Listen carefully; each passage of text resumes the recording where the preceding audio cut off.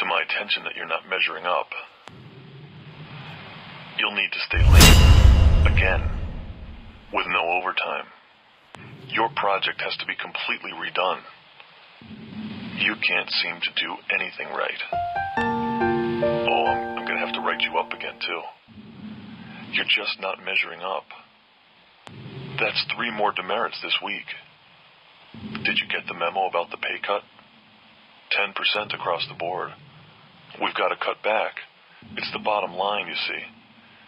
And your insurance copays, yeah, they're going up. Better tighten your belt. We're merging with a bigger company.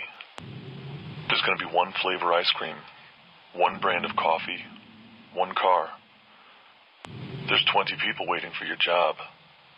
1/3 of Americans work for less than $8.50 an hour. Get used to it. Be happy with what you've got. You'll have to play catch-up on the weekend. With no overtime pay, of course. You're not meeting your quota. What's that you say? The quota's impossible to meet? I double it. And that becomes your new quota.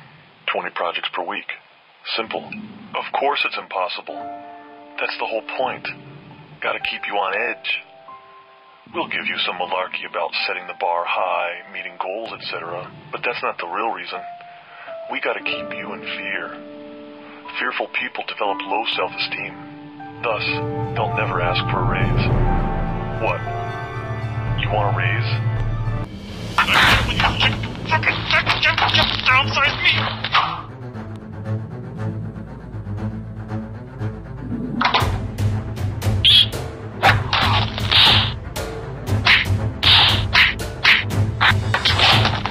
You're fired.